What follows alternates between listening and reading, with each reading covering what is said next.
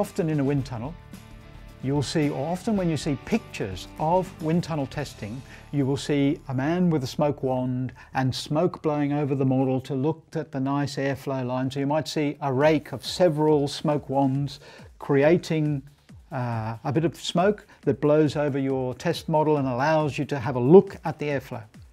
These are useful, but as you gain more and more experience of airflow, they're useful for looking at, if you like, macroscopic overall airflow.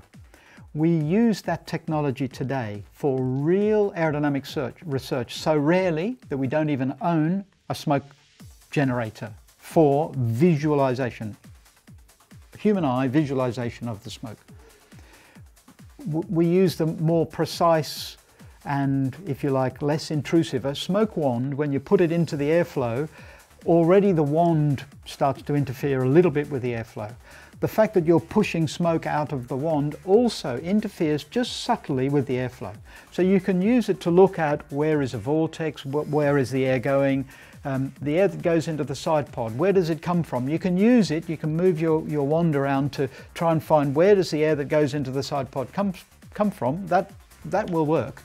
But we have other ways of finding that out. So we actually very rarely use a smoke wand as such in the wind tunnel for genuine aerodynamic research. It's good for the publicity photos. So if you see publicity photos like that, it's a publicity photo. I've probably said far too much already. If I say any more, other teams will start looking at this video, which I don't.